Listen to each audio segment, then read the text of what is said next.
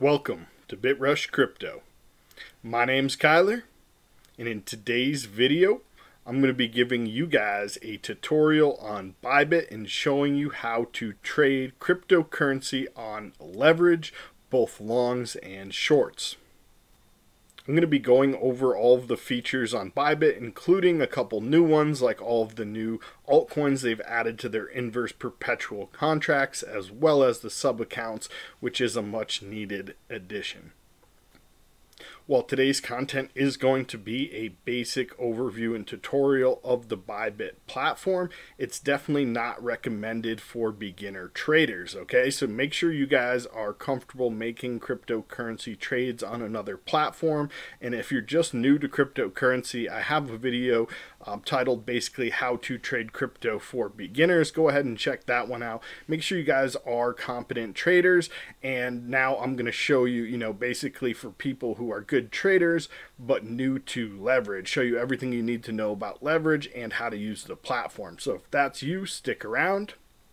If you're new around here, make sure you sub to the channel and click the bell to be notified on all future content. I post lots of great videos on making money with cryptocurrency and DeFi. Other than that, there's going to be lots of free value worth of cryptocurrency that you're going to get if you use the links in the description of this video. Bybit usually has several bonuses going, both a referral bonus if you use my link and also a deposit bonus based on how much cryptocurrency you deposit on your first time. So again, do yourself a favor and don't miss out on all those free credits and use the links in the description. Pound that thumbs up on this video, and here we go. Okay guys, so just real quick, a little bit about Bybit. Bybit is one of the world's largest crypto trading platforms for leverage. And the reason why we like that means that there is a large amount of liquidity. Anytime you're trading, especially the larger amount of dollar value that you trade with, the more liquidity you want on an exchange so that you can buy the right amount of crypto and sell the right amount of crypto at any price you want, basically having depth in the market. And so this is a good thing for us as traders. There are several other platforms that do offer leverage. However, I prefer Bybit, and that's why I'm going to show you guys how to use this today for longing and shorting any cryptocurrency that is available on the platform. The first thing you're going to need to do after clicking on the link in the description or the top pinned comment will be coming over here to the registration screen, and you just need to fill it out with an email or password. There is absolutely no know your customer, or also known as KYC. Obviously, since I have viewers from all over the world, I can't give you guys specific advice on what's right for you, but what I can say is if you run a VPN, it masks your IP address and therefore gets around any sort of geolocation bans that may be on a website. If you're looking for a great deal on a VPN, I'll leave a link in the description below for CyberGhost VPN, which is what I prefer. And I also have a video that I'll link in the description below on how to use Opera Browser to get a free VPN if you're on a budget. Again, not financial or legal advice, I'm just letting you know what your options available are. Okay, once you've got your account set up and you're logged in, we want to navigate over to the top here and just click on My Assets, and we'll open up a wallet that looks something like this. Here we can deposit any coin that we'd like to trade. Bitcoin, USDT, Ethereum, XRP, or EOS are the main coins available. There are several other coins available for trade using the USDT pair, which means if you want to trade anything other than Bitcoin, Ethereum, Ripple, or EOS, you're going to need to send in USDT. However, what I recommend for everyone is actually making a deposit in Bitcoin. If you have Bitcoin available, deposit your first one in Bitcoin and deposit as much as you can, because you do get a bonus based on the amount that you deposit, mainly in Bitcoin. So if you deposit another asset, you're not going to get that bonus. We deposit here in Bitcoin, we can then exchange it and trade it out for any other currency we're looking to trade, including the USD.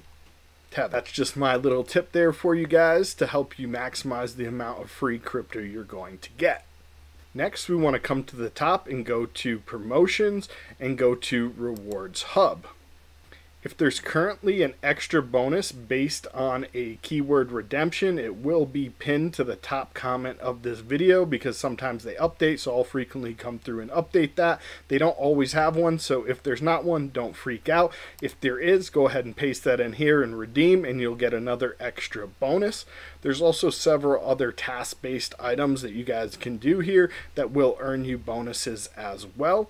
And if you see at the top here, the main one is depositing $50 for your first time within your first 48 hours, and they'll give you a free $50 worth of credit. That's on top of any other bonuses. And then there's several other stuff. You follow them on social media, you're an active trader, you use take profit and loss, and just different other things here that you guys can feel free to explore. Bybit also frequently runs trading competitions and different promotions for iPhones and MacBooks and all kinds of good stuff. So I also recommend coming over here just to see the current promotions and see everything they have available. While we're over here making deposits and talking about different pairs, I want to explain the differences between trading on the inverse perpetual and the regular perpetual contract. So basically, if you're trading on the inverse pair, you're trading with Bitcoin and USDT, let's say, you need Bitcoin to make those trades. Or if you're trading on the regular perpetual contract, you're using USDT and you're keeping your coins in USDT versus keeping them in the other pair. So let's just come up here to derivatives, and you can see if we do inverse perpetual, the only pairs available are Bitcoin, Ethereum, EOS, and Ripple. So if you have any one of those coins and you'd like to trade using those coins, you can. You can also trade all of these coins on the USDT pair, and there's a whole bunch of other coins that have recently been added. You can see here we have BNB, ADA, we have Doge, we have DOT, we have Uni, we have Bitcoin Cash, we have Litecoin, we have Solana, we have Link, we have Matic, Ethereum Classic, even Filecoin here, guys, Sushi, all kinds of great stuff available that you can now long and short with leverage using the USDT perpetual. This is something I'm super excited about, especially since we're in a slightly bearish trend currently. It offers lots of opportunities for shorting some of these weaker altcoin projects. So again, get yourself some crypto deposited. I do recommend making your deposit in Bitcoin. Again, regardless of what pair you're planning on trading, you'll get a better bonus with the Bitcoin, and you can simply use the exchange function and trade that currency for any other currency available here that they have a pair for. Just using an example, let's say I had just deposited all that BTC and I wanted to trade it to USDT. I could just come here 100%, get the quote, and convert it over. And if you don't currently have any crypto to start, your final option is the Fiat Gateway, and you can just go ahead and buy some of any cryptocurrency you like using USD or whatever your native currency may be. Regardless of which way you decide to get coins into your wallet, you're going to need to do that as your first step. Once you have those coins, you are ready to start trading. Because you can see that most of our coins are in the USDT, that we're going to choose one of the coins trading on the perpetual pair. And just to keep it nice and simple for today's video, we're going to stick with Bitcoin. And what do you know, it looks like they just released a new feature. We have a pop-up here. It says multi-chart mode, display multiple charts across different trading pairs on one screen. Cool. So we can have different different charts. You know, maybe we want to watch Bitcoin and Ethereum at the same time. So that's pretty cool. New feature that I wasn't planning on covering that we just had launch as I'm making the video. Pretty amazing, guys. And it looks like we just switch over here and we can get like a 3-chart or a 4-chart layout. Pretty sweet. So a bonus feature there for you guys. So the next thing we need to talk about right away is the different options available for margin. Coming to the very top here, we can see we are in isolated. If we click on that, we have the availability to switch between cross and isolated. The difference between the two are isolated. You're only risking the amount that you put up for each trade, whereas cross, you're risking the value of your entire account with every trade. Now, there are benefits to each. Cross obviously gives you much deeper liquidity on each trade, making it much less likely that you would get liquidated because you're going to have access to all of that extra amount in your account, not just the amount in your current trade. However, that also means it's a little bit riskier because if you do get liquidated, you lose your entire account, where with isolated, you only risk the amount that you put into the trade, but if you get liquidated, you're only losing that amount of that trade. If you're a beginner, and most likely you are if you're watching this tutorial, I definitely recommend staying on isolated to get started, and then as you feel like you're more advanced, you can move on to cross margin if you decide. I personally still trade on isolated. Next, we have a slider for the leverage amount for both long and short. You can have them individually set. So if you want a higher leverage, say for a long, because we're in a bullish market, and you want maybe a 5x leverage on your longs, and you want just 2.5 leverage on your shorts because you're not feeling very bearish, you can do that. You can set these to anything you want. You can drag them all the way up to 100%, which is definitely not recommended at any time unless you're already in heavy gains on a trade.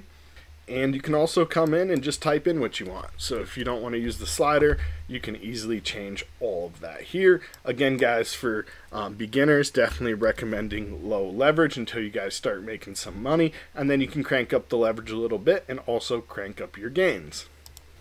Just confirm to change that and lock it in. And you can see the new changes have been applied. The next thing we need to talk about is basically setting market and limit orders.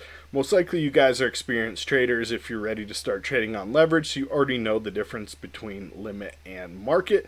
However, basically I'm just going to explain it here for anybody that doesn't understand it, is market is buying at the current price. So you're just typing in the amount of Bitcoin you'd like to purchase, and it's going to purchase off the order book at the current price. Limit is setting a limit and saying I only want to buy at or below this price on a long, or at or above this price on a short. Again, guys, unless you're trying to just hop into a position really quick, maybe it's moving upward really quickly, or it's starting to dump and you just want to get out of your position, it's always recommended to do limit, other than those couple occasions with a market order. So on a limit, we have two boxes here. We have the box for the price that we'd like to purchase at, and we have the quantity. We also have a nice little percentage thing here that chooses the amount of your account. So if you want to just trade with, say, 50% of your account, you can do that and it automatically calculates it here. The other nice thing is if we come down to the bottom, it's going to tell you the total USD value. You can see there is 378.66 cents.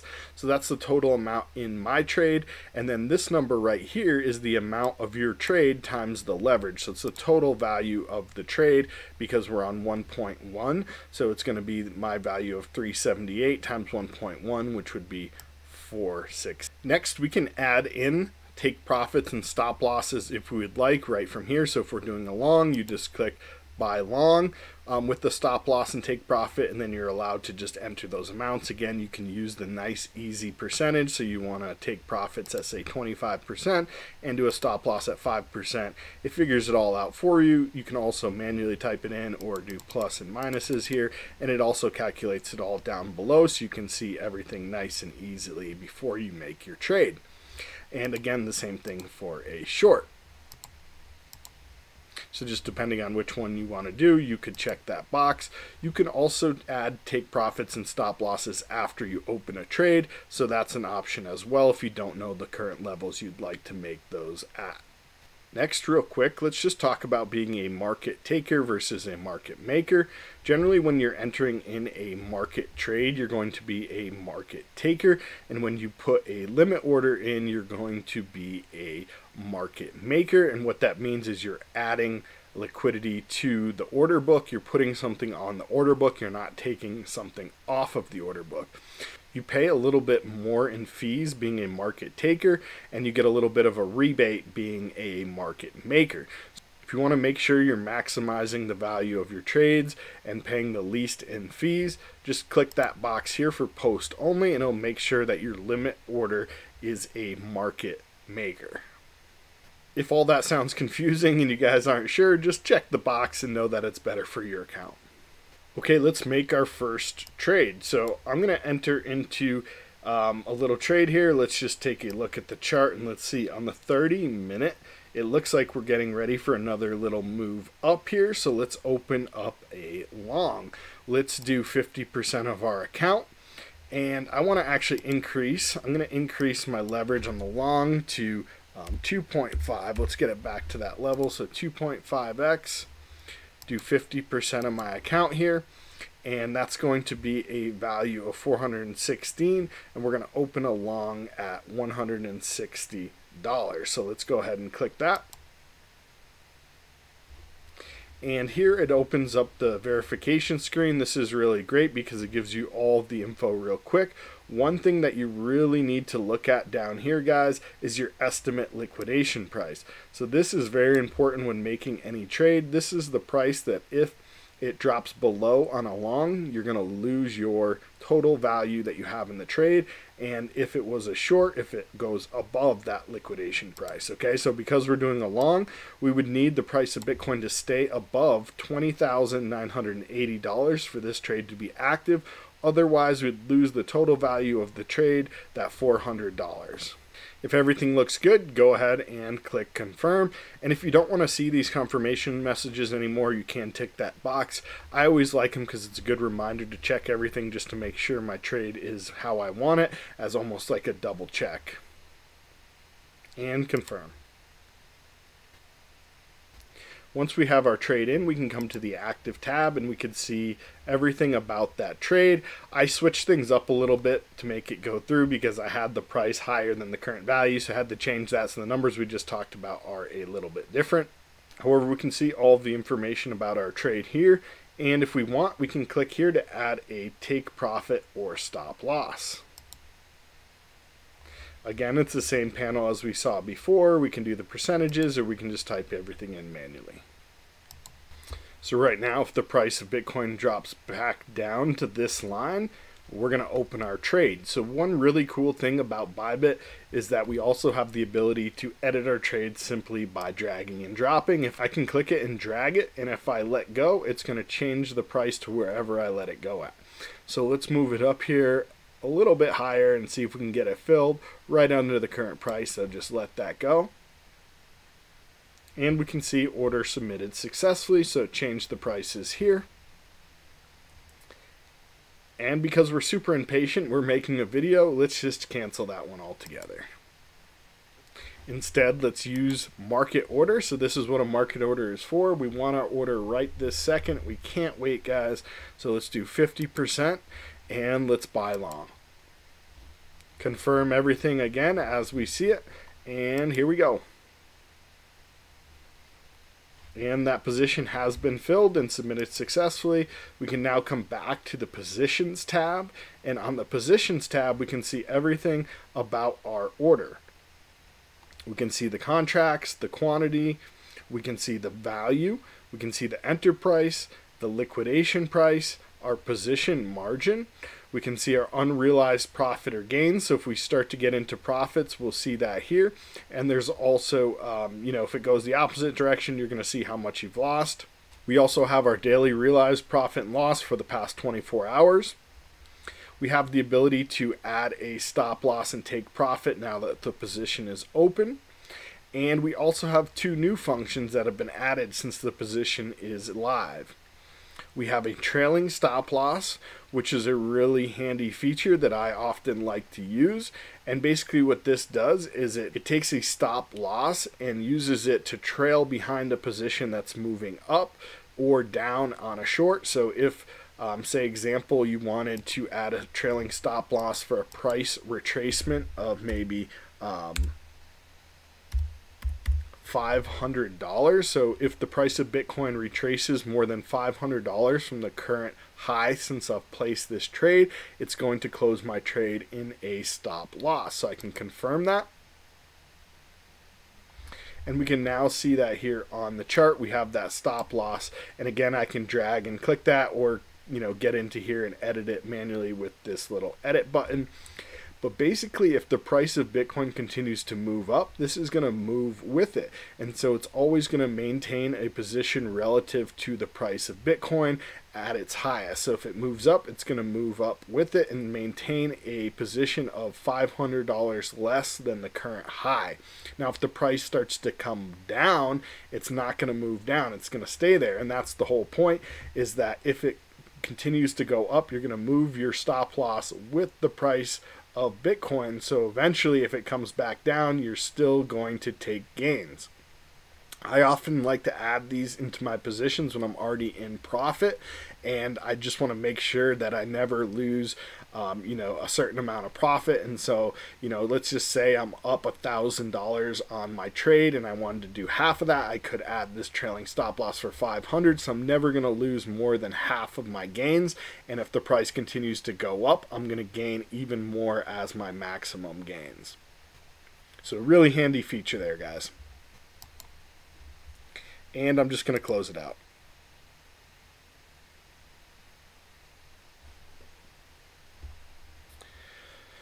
So we also have the ability to close by limit or close by market. Close by market means we want to close our position right now. Say we were in heavy profit, we didn't want to wait, and we don't care about the exact price or anything like that. We just want to take our gains.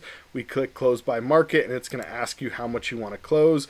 50%, 100%, so you could close 10% of your order, confirm. Obviously, we're not doing that, so let's just click cancel. The other great feature here is we can close by limit. So we can say if the price hits a certain level, we can basically, it's almost like a take profit or a stop loss, but at a certain price. So if we want, we could say if it hits 60,000, close this. Right, so another option there available for you guys. And one of the things to keep in mind about Bybit is that there's several ways to skin the cat, so to speak, right? That saying.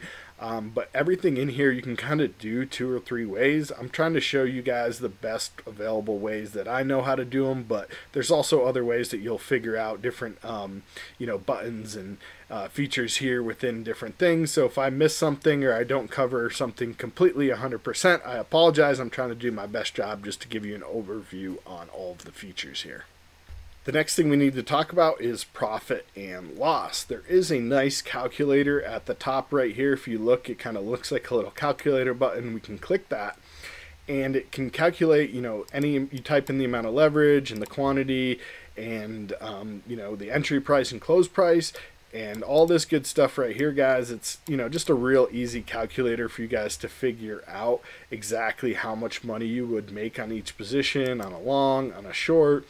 You can do target price stuff. We can also do liquidations. You can, before you make your trades, you can figure out your liquidation if you want, if you wanted to, kind of calculate everything out. So just a really great feature here that they do have available.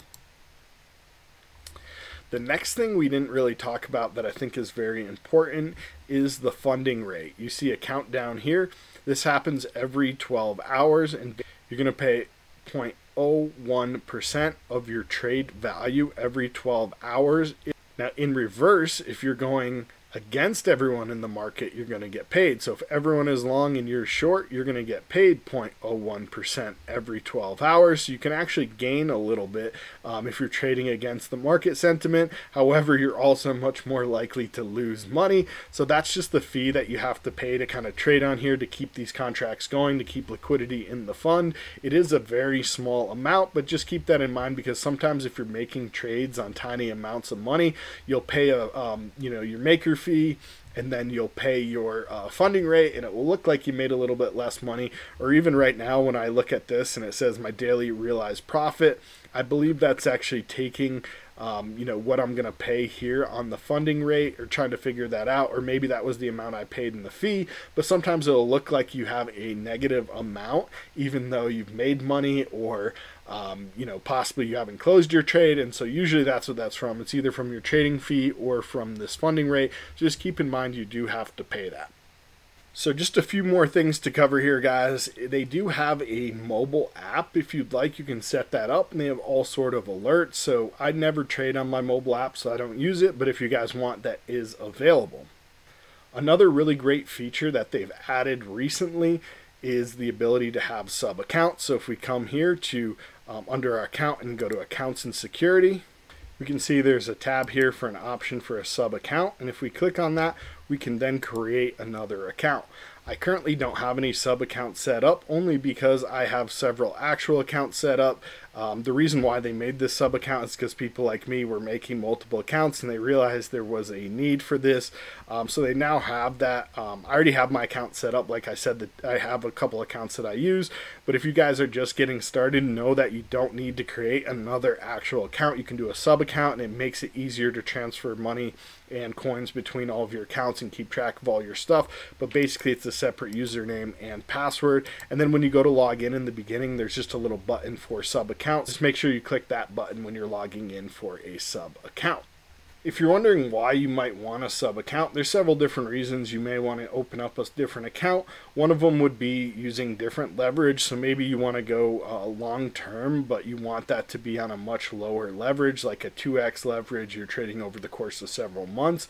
And then you have another account that you're trading over the course of weeks that you want to have a higher leverage, and you're trading on maybe like 20 or 15 X leverage in the very short term, and so you'd want to have those separated so those trades didn't intermingle and interfere with each other. And on that same kind of theme, just using maybe different time frames, one being like a long-term account and one being like a weekly or day trade account.